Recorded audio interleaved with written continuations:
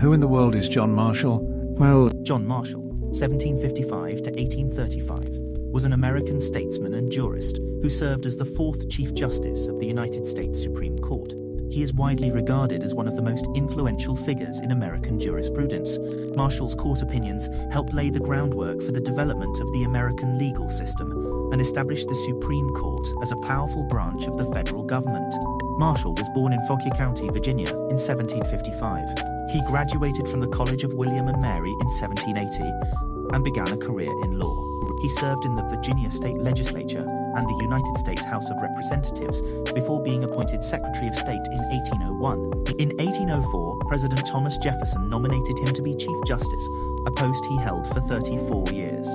Marshall is best known for his decisions on constitutional law, which established the power of judicial review and greatly expanded the scope of the federal government. His decisions on the Commerce Clause and the Contract Clause are among the most important in American legal history.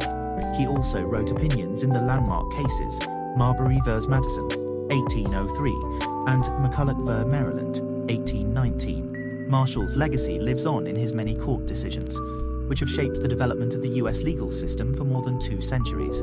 His influence on the Supreme Court and American law is undeniable, and he is often referred to as the Great Chief Justice. Marshall is remembered as one of the most important figures in American history.